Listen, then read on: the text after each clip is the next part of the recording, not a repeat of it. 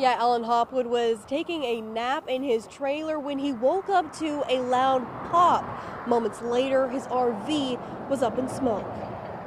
The main takeaway here is when your smoke alarm goes off and you smell smoke, get out of the trailer. This was the moment Alan Hopwood knew he lost everything. The Midwest City man was taking a nap in his mobile home when a sudden pop woke him up and smoke began filling the trailer. He heard a loud pop and then smoke detectors, and then he could smell smoke. So he got out through the front door, but as soon as he looked back, he noticed that the back corner of his trailer was on fire. The man is also the groundskeeper for the trailer park. Firefighters say his equipment caught fire, and those flames helped fuel the fire that burned multiple other trailers. There's a lot of equipment in between the trailer and the one to the north, some water heaters.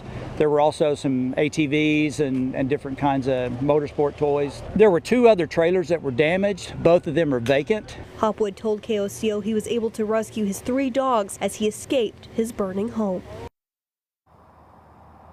Now, fire crews are still investigating what caused this mobile home fire, but say the fire appears to have started near an air conditioner. Reporting live in Midwest City, Kylie Thomas, KOCO 5 News.